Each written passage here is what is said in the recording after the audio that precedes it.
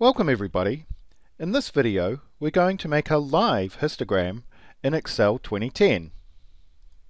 In the last video we went over how to use Excel's standard histogram feature, but we noticed a problem, which was that the histogram that was made was static. So what we'd like to do is to make a histogram that's not static. And the way we're going to do that is to get Excel to count how many times we get each of the numbers in our histogram table. So for example, for our lucky number 7, we need to count how many times we get it. So I have 1, 2, 3, 4, 5 on this page, and we'd need to go from all the way from here down to row 6002 to count the last lucky number 7. Okay, so to do that we need a function, and if I hover and then click on the insert function icon, we can type in a search for count, and when I hit enter you get a bunch of different choices, and here we have the function that we want, COUNTIF. It counts the number of cells within a range that meet the given condition or criterion. If I click OK, I get the function arguments window, and here's an input box for the range. And if I click the selector tool, I can then left click drag, and I could go all the way down to row 6002, but I'd rather just type in the number 6002 here. And then click on the selector tool again to come back. And the criteria that we have for counting is simply that the number is 7. So I'm just going to click on the cell that contains 7 in my histogram table. And then click OK. And Excel inserts a function, and the function here is COUNTIF, and the blue range here goes with the box that we had, and F7 here is our criteria or condition, which is just the number 7. So that's pretty cool, and you'll notice that when I hit delete it does update. So unlike the built-in histogram feature, this count function, COUNTIF function, actually does count. Now if I copy upwards, you'll notice that there's a problem. We get these hash refs. Why do we get them? Well, it's not a reference to Twitter. What it's telling us is that there's a problem with our function, and it's in the range. The range is not right. It's going outside of the spreadsheet. So let's see why that happened. Our original number 7 is referring to a range in this blue box. The next one up, the blue box, you'll notice has moved up one. And that's not what we wanted to happen, and that's why we got an error. So let's go back to the original one and make it so the box doesn't move. And the way to do that is to type in $1 in front of the D and $1 in front of the 3. And another way to do that for the second thing that also needs $1 in front of it is to hit the F4 key on a PC, which automatically puts in $D 2006. And if I hit enter, it doesn't change this cell very much, but when I copy it, it now copies properly, and I can then also copy down that way. And let's just check that it's working correctly in cell 12 here. So if I click here, you'll notice it's correctly referring to the cell next to it for the criteria, but the range is remaining fixed, which is what we wanted. Okay, so we now have a histogram table that's working and is live, we'll notice. So that's pretty cool. So now let's make a graph.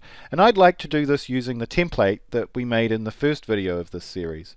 So if I left click drag across the data, I can go insert and then scatter, markers only, and then change the chart type, put in our template of markers only, and then click OK, and now I have a nicely formatted chart, but this is not the same kind of chart as the one that Excel made. So what I would like to do is change the chart type again and make it a column chart, and now we do have a chart that looks like the one that Excel made, but unlike Excel's, this one is now live. Oh, and you'll notice that this axis title was moving, and the reason why is that the number before it was 1000, then it went up to 1200.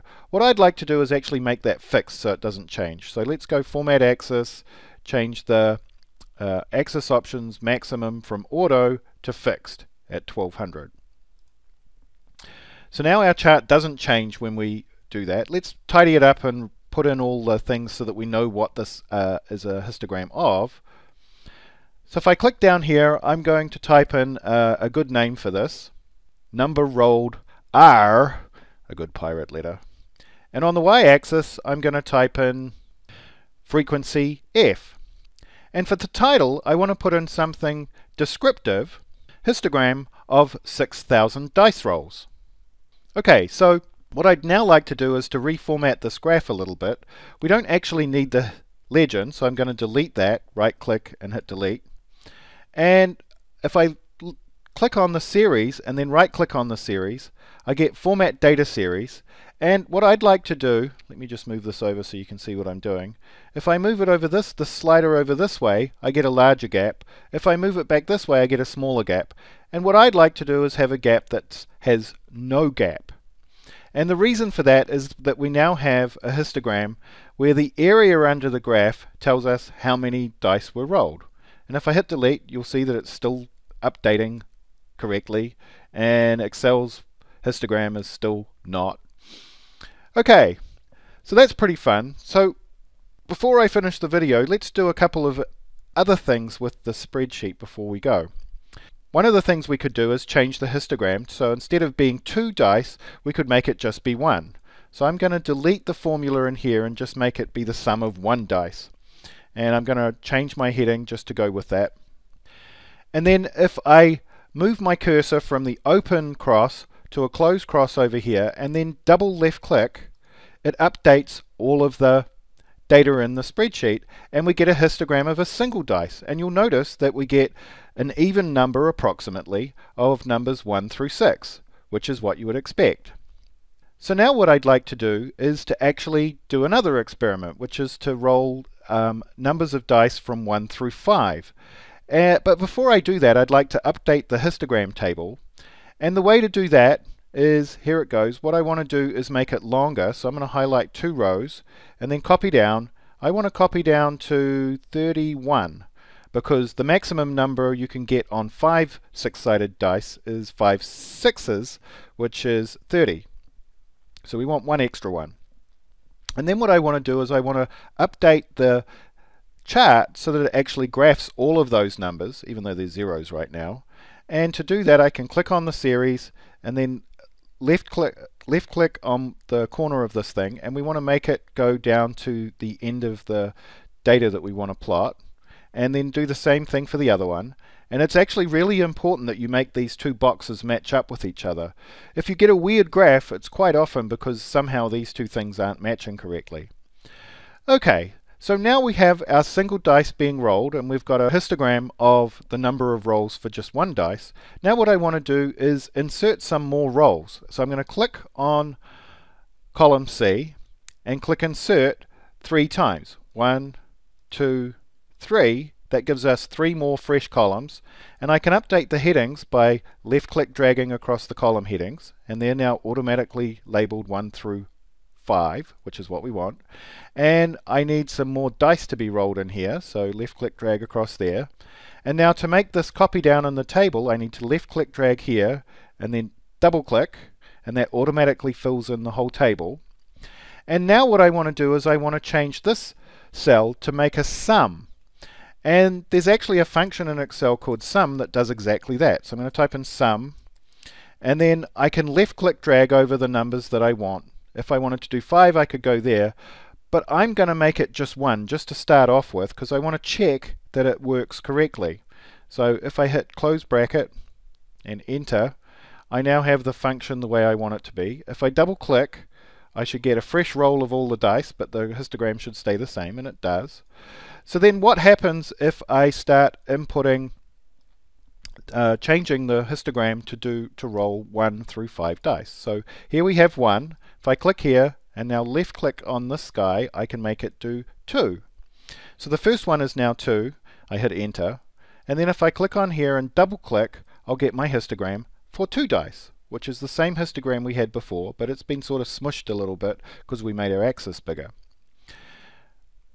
So that's pretty cool. How about 3? Well, if I left click up here and then left click drag across, hit enter, and then go back and double click, you'll see that we now get a curve that's starting to spread out and become more like a normal curve. And if I do that again, and now roll 4 dice, hit enter, and then double click, you'll see that the curve moves over even further. And if I hit delete a couple of times, you'll see that it's what the distribution looks like. It changes every now and again. Changes every time, actually.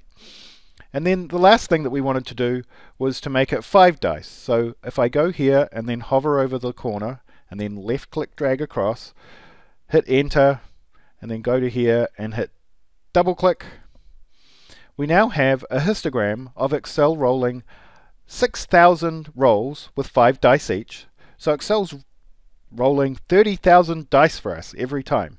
It's kind of cool, really. And so there's our histogram. It looks nice. It actually looks like a Bell normal curve. And it turns out that in probability there's a theorem that explains why this starts to look like a Bell normal curve. And it's called the central limit theorem. And it says if you add up a bunch of random things, like our 5 dice that are being added up, and then you make a distribution of the sum of those, if you add up enough of them, the distribution starts to look like a normal distribution, a normal Bell curve, or physicists might call it a Gaussian distribution. Okay, so now that we've got our live histogram, let's just talk a little about what you can use it for. Well, because we're counting discrete things like our lucky number 7, this histogram only works if the categories are discrete things, like a number, 7 or 8, or letters, so you could use this for letter grades, but it won't work if the things that you're counting are coming from a continuous distribution, real valued numbers. And in the next video, we'll go over how to do a histogram of real valued numbers. Okay, so I think we'll finish there, and let me just remind you of what the plan was. The plan was to make a live histogram in Excel 2010 of our 2 6-sided dice, and we've successfully done that. And what I'm going to do now is I'll post the video and the spreadsheet on my webpage at circle4.com/biophysics, and you should look for the videos link near the top of the page.